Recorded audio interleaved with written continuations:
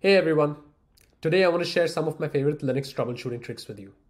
These are all inspired from problems that I myself run into quite frequently when I'm debugging Linux servers. Hopefully these tricks will also save you a lot of time. So let's dive right in.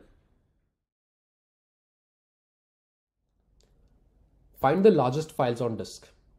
This is super helpful when your system's disk space is about to run out and you need to perform some cleanup but don't know where to begin. Start by running find all over the system to get all the files.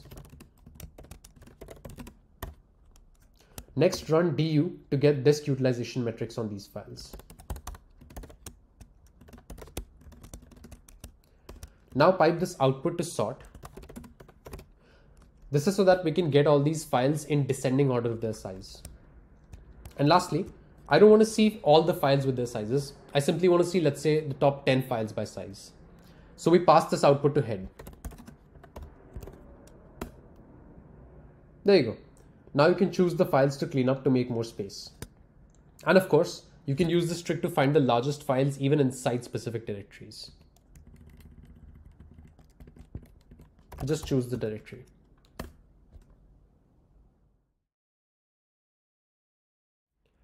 Sometimes you need to quickly spin up a server just to test some network functionality such as firewall configurations. For these cases, you don't need to install any complex software like Nginx, and you definitely don't need to write any of your own code. Simply use netcat. Here, for example, I started a simple TCP server.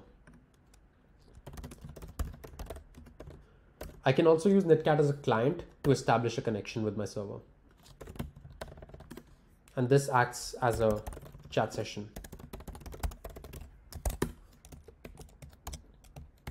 And of course, I can set up some more complex servers with netcat, such as an HTTP server.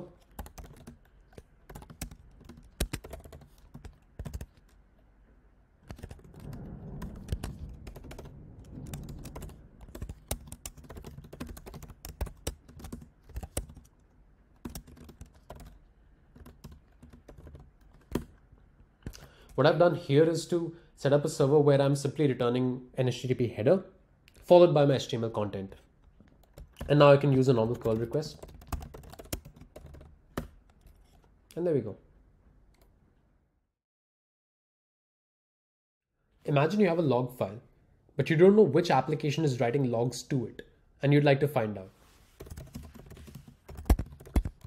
We'll take the example of mysteryapp.log, a log file which is being written to, but we don't know anything about the application that's writing logs to it.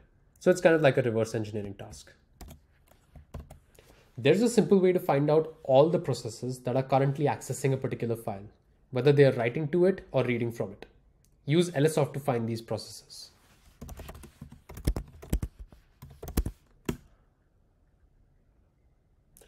We can now use the process ID and PS utility to find out the exact commands being run.